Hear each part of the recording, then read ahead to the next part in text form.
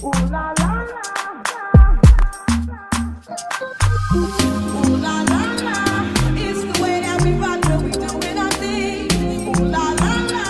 It's the Y'all know the body glaze been out here glazing, honey, living her best life. But everybody be wanting to know what it smell like, so here you go. First up, we got the donut. This one went viral. Y'all already know, I already done told y'all. She's something serious, honey. She's a problem. It's giving, I'm rich, bitch, but I'm still humble. Next up, we got the birthday cake. It's giving frosting.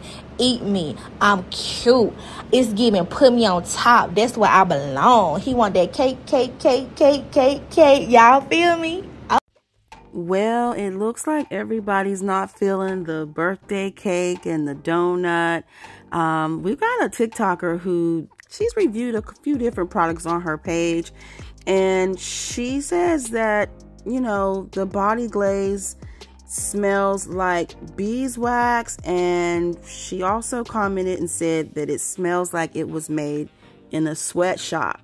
Now, Stormi had a whole lot of orders going out the last month or so, thousands of orders, and people are questioning whether or not the quality went down because of the quantity that she was trying to push out. But take a listen to what this individual had to say. She said she's given an honest review, and basically she still likes Stormi.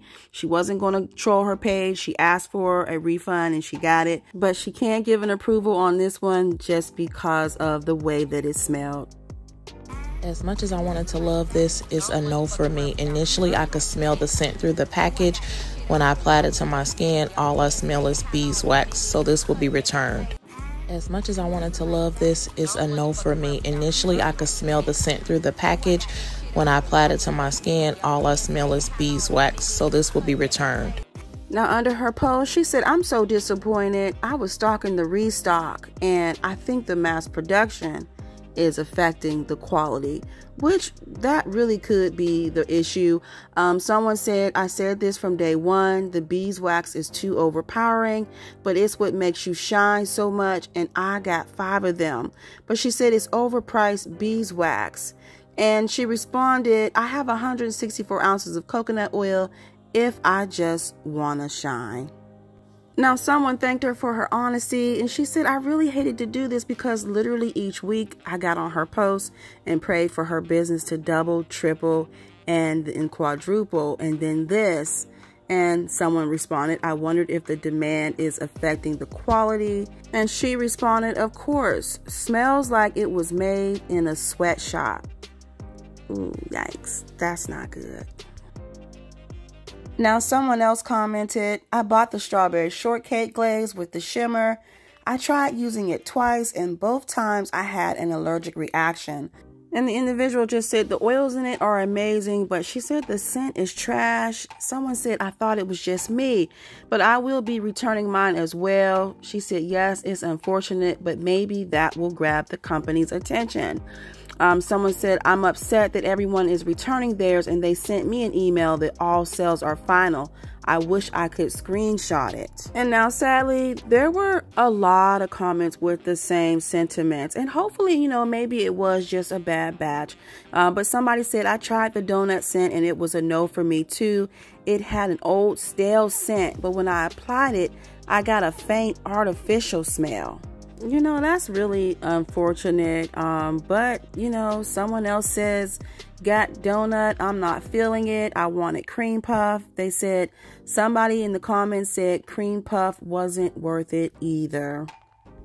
Now, you just got to believe that all of these people are not just making this up. Someone said, I wish I saved a video of this girl saying the same thing. She even commented multiple times it smelled like Play-Doh. They deleted the comments.